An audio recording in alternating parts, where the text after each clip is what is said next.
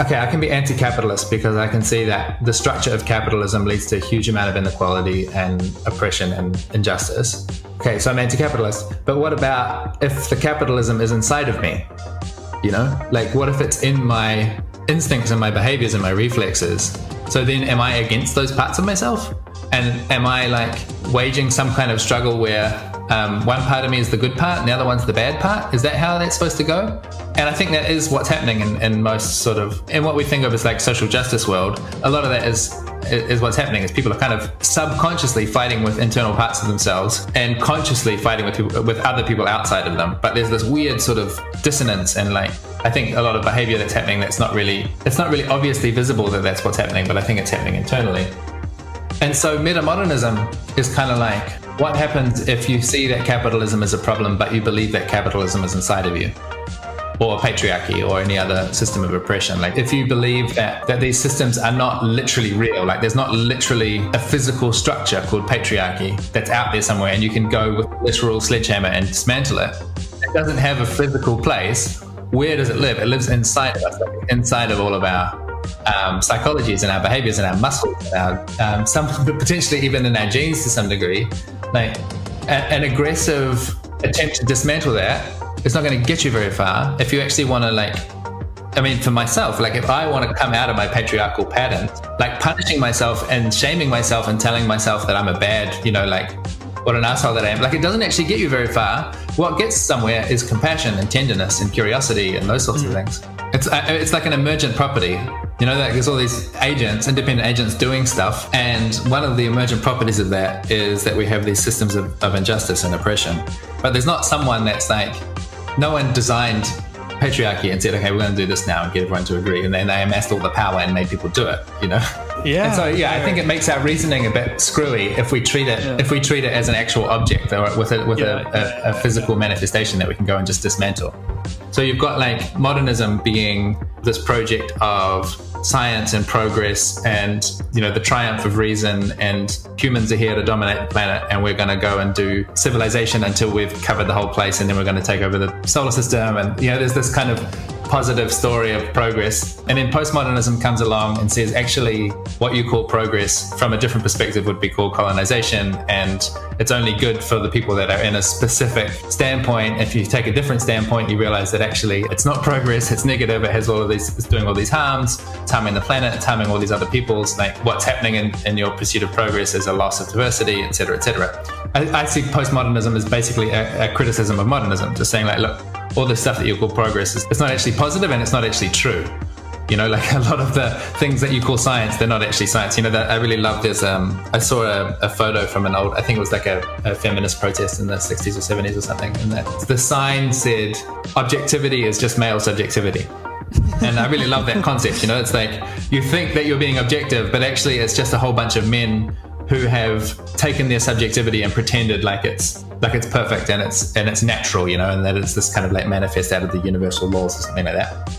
So there's that really useful criticism, and I think we absolutely need postmodernism. We need to be able to say like that the people who have been doing the science or making this kind of progress or having these philosophies or like calling the shots about what societies look like they have their subjectivity and they've been trying to pretend like they don't and pretend that they are kind of godlike objective actors, but they're not. And if we listen to all the other people who haven't been considered, then we realize that things that we thought were progress were not.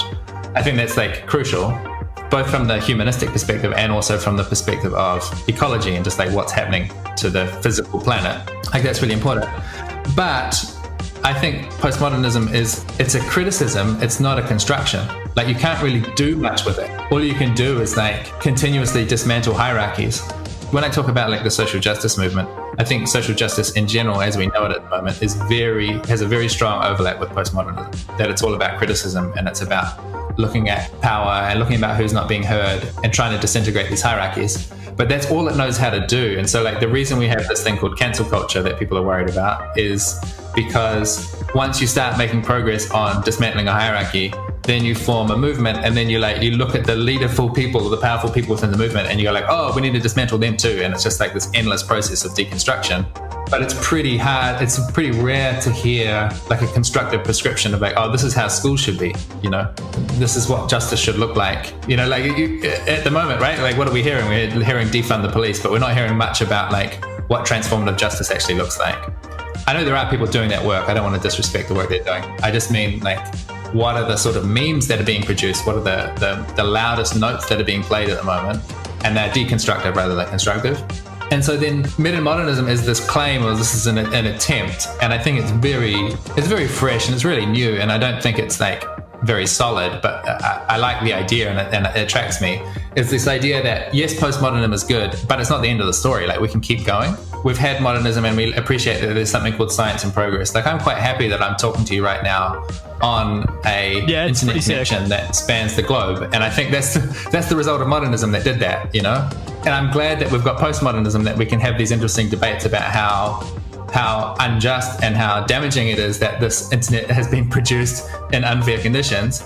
And I want to keep going. I want to explore new territory with you. I want to go to a place that we haven't thought of yet, where we start to think about how would we construct a society that's actually good for all of the beings on the planet and produces more freedom and more belonging and more, all that good stuff. And that's that question is kind of the territory of metamodernism. It's saying like, can we keep going beyond postmodernism? And I think like the part that I am attracted to is, yes, there's this criticism of power, and it's merged with a real deep commitment to adult development, meaning people are complex creatures, and with the right conditions they can grow and change.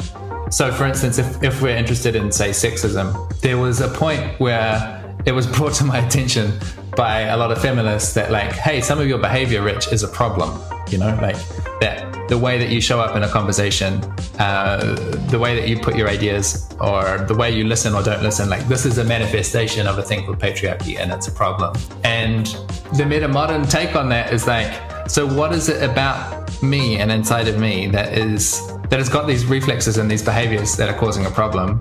And then like, how would we actually change those behaviors in me? And what I hope at least is that it treats me as an important, dignified human subject who is worthy of some attention and some compassion, and says, Rich, how are we going to help you change your behavior? And like I said, it's like compassion and tenderness and curiosity is what does it. It's like having spaces for vulnerability and honesty and all that sort of stuff. Like that's where my behavior change comes from. And potentially, if we had a critical mass of people doing that, then we're sort of like removing the fuel for the fire, if you like. It's sort of like changing the conditions so that the emergent property of this oppressive system we call patriarchy is much less dominant than it has been.